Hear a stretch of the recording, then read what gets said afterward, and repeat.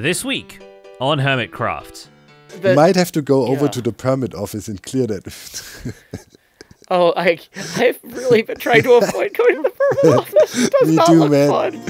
Welcome to the Hermitcraft recap. My name is PixelRiffs, our writer is LoyXP. Captions on this video were provided by Liara. And that's not actually the recap theme you're hearing, that's the hold music as we try to file our permit for reporting all the latest from the Hermitcraft server. Apparently we're next in the queue and our call is very important to them. This week, the economy continues to build as the Hermits firm up shop plans and payment systems, the neighborhood downsizes in a Matt Damon sort of way, and the mail system reaches the sophistication of AOL from 1998. So let's dial up our 56k modems and take a look at all the events and mishaps that occurred on the Hermitcraft server this week. Starting with Good Times with Scar, who has a serious prankstropod infestation. Those pesky little snails here. Look at them. They're so adorable and cute, it's hard to be really mad at them. After jailing the giant snail, as well as Gem and Grian's personal ones, he finds an army of regular-sized brown snails have replaced the big one. Ever the polite host, Scar arranges the visitors a homey meal of escargot, and also arranges the visitors into the homey meal of escargot. It's really messed up that way. Though Gem's snail is canonically from space, so it's not cannibalism, they're clearly just invasive species, which we could have told you. This wasn't my idea in the slightest. It was the pink snail and the turquoise snail. This was their idea. Where the train car with the snail once has been, Scar builds a new wagon housing a greenhouse and a decorative open-air bee nest on a moving train, and I cannot begin to describe to you all the reasons why this wouldn't work unless those bees are super buff. Buffable bees. And one of my favorite things about the honey hive here is the Ooh, hello there. Scar better become real tanky himself since his special order of explosive fireworks came in. Cubfan135 heard him loud and clear when Scar ordered hot guy themed explosive fireworks, but not as loud as the coloured stars of his rockets blow when launched from a multi-shot crossbow. Not at me, oh not at the ground! Somehow I survived! Cub even rigs the final recipe to mass produce, so in theory he could deliver a new batch anytime.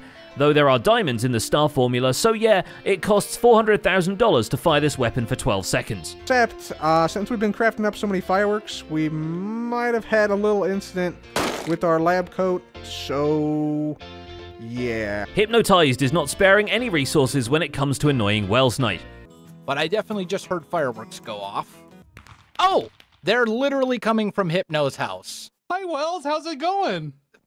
What? I can't hear you. I'm deafened over the infernal racket that you're creating. As soon as Wells has discovered and discussed the situation with the sky above his house exploding occasionally, Hypno is already digging an extra detection system under his home to go off even when Hypno is offline and occasionally trigger the firework cannon. The Skulk sensor experiments even inspire him to install a home security system that informs him whenever his front door is closed and opened. Almost as if there's now someone who would like to throw a brick through his window who also has a brick permit. We'll go with that. Gives us our bricks and our nether bricks, and we'll make a proper, more involved shop down the road. As for Hypno's allies, Rendog and him have successfully roped false symmetry into their Roof of the Nether Gold Farm Piglin Barter setup collab, and as the holder of the concrete permit, she is of course very interested in a farm that produces infinite gravel. For your concrete shop, we can provide the resources for half of the concrete shop. If that would be amazing. You come and help us make the place look better. Their empire only takes a small hit when Keralis jokingly walks out of Ren's shop without paying, meaning that for once, this is actually a robbery. Go away, I need to record now. Hey everybody, welcome back to the beacon shop. It's time to check on the profits. It looks like on this side there's been a thievery. There's been a thievery, Keralis! Stop! You violated the law. To better escape his crimes in the future, Keralis channels the gunpowder from his underground creeper farm into an autocrafter merged with a sugarcane one. The resulting firework rockets travel all the way to his bedroom, where he can grab a stack first thing in the morning. But now we can just sit here and just watch our rockets coming in. Very slowly, I guess. Back after a medical emergency, Jevin is eager to hang out with his friends, and luckily the stream day is just the time for that. If you could die to an armor stand, I would totally give you a book for that. After selling Joe Hill's elytra for his head, he finally starts his permitted wings business, selling them out of a miniature end ship in a miniature end lake at the shopping district. It's fog effect all the way down, and very reminiscent of his own Season 9 Shulker Farm Island biome. You know, it really bugs me, by the way, that we don't have end stone bricks and the end stone to make a border. Having found herself surrounded with the river she built last week, False Symmetry throws a bridge over it and does in fact cross it when she gets there. The publicity body of water does its job well though. After taking a trip down the fun tunnel, Rendog decides to purchase a river himself. But with Ren's lore being what it is, it just had to be the planet-appropriate Sulphur River to flow through his backyard. So it's a custom terraforming project somewhere in the future. It's quite slow. Not sure people will be vibing with that one. The neighborhood does undertake an terraforming project of sorts, and it sure does take it under when Rendog decides to finally move the Ministry meetup spot to a nicer place. Their new hole in the ground wins out on square footage alone, but it helps that the cave for their secret society is also a miniature replica of the neighborhood skyline, a kind of mini-golf version of the actual thing. Hey! Hey, calm your laughing. Ugliest thing I've ever seen. It's a little bit on the teddy bear side. Beepers, we ran out of time on stream, okay? We had a 2-hour window to do the whole thing. Perhaps appropriate then that Rendog has been windmilling a little as he tries to find something to do as the Minister of Ministries. All his other ventures are a success. The Beacon Shop has now raised enough diamonds to fund a shopping spree for his upcoming projects, but he desperately wants to drop his governmental roll-off on someone else. And then I decided that I just didn't want to do your job because that's what would happen if I said anything. Oh, yeah. Yeah. Unfortunately, nobody else wants it, but that just means collectively they decide the job should not exist. The others help Ren transition to the position of Minister of Mail by mailing him to the afterlife. We wish him all the best in his post-mortem job. Oh, there we go, false. Hey. But while Ren's power as a minister is waning, his logging power is only growing thanks to Azumavoid, who has now built them a headquarters in the shape of a giant tree stump. It sure conveys that they mean business, but won't be starting one because they have no permit. Smallish Beans actually creaks the door open on potentially getting duplicate permits, though his permit copies are not actually functional, and neither are they existent, because Grian has had him on various levels of hold for the past week. Put you on hold. Okay, give me the disc, I'm fine, I'll open up. He plays this character a little too well. It's almost like he's enjoying it. The whole thing starts with Joel wanting to display his glowing permit both at his wonderfully decorated shop and back home. And that armor stand statue of a glow squid is certainly the most creative thing anyone's done with Corrales' candles so far. That's your candles. What? That is so neat. But the permit duping form asks for some shenanigans to be performed, and that's why Joel puts googly eyes into Gemini Tay's cliff skull. Let's ruin it. I just want to say sorry, Gem, off the start. She might not be watching this. Oh, I rolled my skull. Come on. At the time I'm recording this, my video completing the skull has not even been posted for 24 hours yet. Gem pays it forward and graffitis the word slay and the better half of an Among Us spaceman on Impulse SV's big wall. Despite knowing full well who orchestrated the Googling, Gem still goes end raiding with Grian, eager to go into the Shulker Box monster phase of the game. And a more powerful item transportation will be really handy now that she's opened up her permit-based shops at the B00 Street in the market, selling Gemini Moss and Gemini Clay. That was a long day of working in the shopping district. Grian is not far behind, toiling away at his mushroom blocks and stem farm, even if producing them en masse turned out to be a tad more difficult than one would expect, especially if you decide to auto-farm bone meal to auto-feed them too. Design from Jurassics. This is a design by They6. I'm a titan of industry. Check this out. I have copied a tutorial. But it works more reliably than the horse stable he makes somehow, so that's a potato out of Sahara Redstone rating if ever we saw one. Speaking of which, Pearlescent Moon and her team of postmasters have been expanding the mail system to anyone eligible. After testing the latest 4 additions to the service, Pearl sets about expanding her base and setting up the solar punk theme she has planned for the season.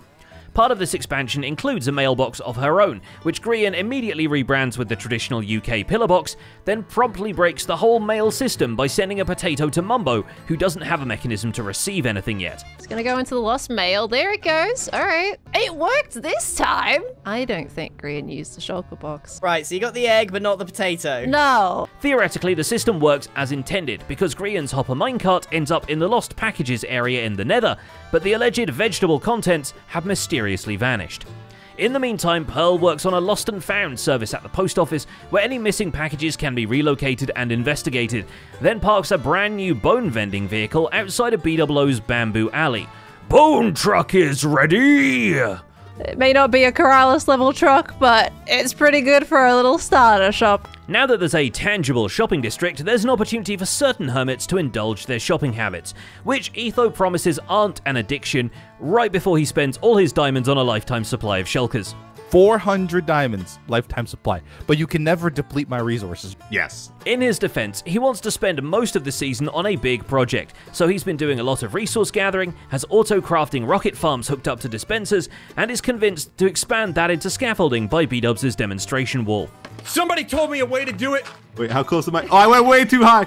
Uh-oh. I broke the bell. Okay, I'm not quite sold on the scaffolding just yet, B-Dubs. Let's try one more time, I think. And Impulse makes a similar trade for lifetime access to the Froglight farm, but he might still want to visit the Froglight shop for entertainment purposes. Inspired by B-Dubs' scaffolding challenge and Zedaf's dripstone dodging minigame, Etho chooses to gamify Froglight purchases by building a Frogger course inside the shop. His glass shop is less challenging physically, but more challenging artistically. Honestly, I was hoping it'd look a little cooler than it does, but it's fine, right? Especially for Joe Hills and Good Times with Scar, who still own their separate glass permits, but have noticed the other collective goods licensees coming together to build group premises. Joe is determined to set his glass apart, so much so that he renames it, which is great for price communication, but is going to play havoc with the customer's inventory management. You can fit so many stacks of glass in this bad boy. Unorthodox trades are very much Joe's MO, though, as he exchanges a bunch of coal and his own head to Ijevin for a set of elytra, barters several shulkers of grass blocks to Impulse SV in exchange for netherite upgrade templates, and swaps the names of a cat and a hot beverage to see if Zombie Cleo will notice. I've been having a lot of fun watching Cleo's episodes. I think she's a little bit suspicious of me, though. She seems to think that those renamed diamonds I made might be fake. If cold beverages are more your speed, XP Crafted now has a blast chiller to keep them extra frosty. You can tell it's a blast chiller because Corrales suggests putting a blast furnace in it, which should work great unless you turn it on. The top is amazing for it, yeah. Right. Well, and the front's pretty cool too. Corrales was really there to sell XP honey bottles, since they count as a food that could be stocked at half foods, but somewhere along the line his horse gets stuck in the fridge along with Smallish Beans' head. Brain worms, I'm telling you that worms. Let him just be there. XP eventually realizes the grocery store now has a better storage room than his house, and decides to do something about that, complete with a floor of woven bones for the perfect blend of cozy and macabre. You could say the same about Joel's base, and B-Dubs does when he stops by to take a look around. It is really funny to see the Horse Whisperer getting a tour from the Horse Murderer. Yo! Unbelievable. This whole place is just a cover. It's like, what do they call those places? Laundering money? You're laundering horse heads. Business has been booming at B-Dubs' Bamboo Boutique, although it's mostly the full blocks and scaffolds that have been selling rather than everything in between. Still, when he decides to build a bamboo silo and fill it with an auto-crafting system for bamboo components, he still aims to make it capable of crafting most things, which it does, with no flaws whatsoever. I can't believe my greatness. Did I mention it's pretty much clog-proof, too? I lied. It clogged. It's not clog-proof. Vintage Beef, in the meantime, has a bamboo room that grows counterfeit bamboo. Sugarcane. It grows sugarcane. Mostly for books and quills. Still, we wanted it to sound like another mafia operation purely so we could call him a bambootlegger. What is going on the server? Illegal stuff is what's going on. Illegal stuff. But Beef takes issue with the way some of these folks are doing business, whether it's Iskal buying shulker boxes in subtle ways from Doc M, or Rendog requiring patrons of the Beacon Shop to ender pearl or fly their way up to the sales floor. He's a lot happier getting a hot chocolate with his free mending book though, and he makes a start on one of his own stores, a basalt shop that will feature a crane supposedly hauling basalt from somewhere beneath the Earth's crust. Next time Beef looks up, he'll find a familiar platypus perched on top of his farmhouse. Stress Monster moves Perry away from Rendog's place, mostly to get away from the alarm system. Yeah. It's fun, I guess. He seems to move on a Friday, you know? It's like, exactly. Yeah. I don't know what you're talking about though, Ren. He's his own I don't either. person, you know. Platypus wrangling aside, Stress's main focus for the week is establishing the End Rod store, in the hopes of satisfying all the cyberpunk builders this season has produced. After trying an automated approach to chorus flowers, but finding it too slow, she dips into the End Islands and hacks down whatever she can reach, then returns to the overworlds to convince Iskall to help with a blaze farm. Fortunately, her mud shop has turned a profit, so she's able to invest those diamonds back into concrete and builds an eclectic, cartoon modern facade with a neon sign adorning the side. And if you're wondering what's going through her head, just ask Mini Susan. What has he done to Susan? It is so ugly. I love God. Impulse is going to need some lighting variety once he gets sick of frog lights, which might happen now he's also using them to grid light the cyberpunk city plots. His latest addition to the city block is a record store which features organically farmed records, but the perimeter wall around the area now has its first mural splattered across one segment, so all things considered, the area is feeling a lot more artistic. Gonna have to grow up, you're gonna have to be a little bit older before you can officially work here at the record shop. Impulse also sets up a quartz stall in the shopping district now his bartering farm is churning out the crystals, and fits an XP ATM into his final hole in the wall. And we were bopping. I like to say bop when I place blocks, if you haven't noticed. Doc M77 has finally disturbed the sound of silence, and darkness definitely is his old friend when he has a million wardens elsewhere, blocking new ones from spawning here and now. With all the armor templates in his possession and awaiting a shop to sell them, he returns his attention to big wood production and time-lapses a tree farm designed by Lintex. Configurable for 5 different tree types, it produces a predictably large amount of wood, so much that he and Joe Hills need donkeys to help haul the shulker boxes of stock over to the wood store to be put on sale. I mean, the question is only we want to be cheaper in bulk, right? It's a little bit of a discount versus 3 shulker boxes. Yeah, but the thing is we don't want to make him count. While there, he discovers Cleo has come clean and shared the profits of book sales from Doc's starter villagers, but absolving them of the need to pay him off in future because the new villagers are now in place. And finally there's Iskall, who's getting very rich on the back of his firework rocket license, but has decided to keep all his profits separate from his wallet just to track how much he earns over the duration of the season. By the looks of things, he's going to need a bigger box. But after Ren abdicates his duties as Minister, Iskall sets up a system inspired by Hermit challenges, which he can't remember super well, but knows it was funny. Effectively a dispenser surrounded by special effects, ringing the bell at this well of ideas will task someone with a mission, which currently ranges from buying out all the stock at someone else's shopping district store to building a house on top of someone else's base, which Iskall demonstrates on an unsuspecting Rendog. It remains to be seen whether Iskall is the chosen one who will restore balance to the neighborhood, or if this is just an extension of his duties as the Minister of Hell. And that's about it for this week's recap. Our writer is LoyXP and my name is Pixel. Captions on this video were provided by Liara. Don't forget to leave a like while you're still here and subscribe so you won't miss future recaps. Thanks for watching and we'll see you next week.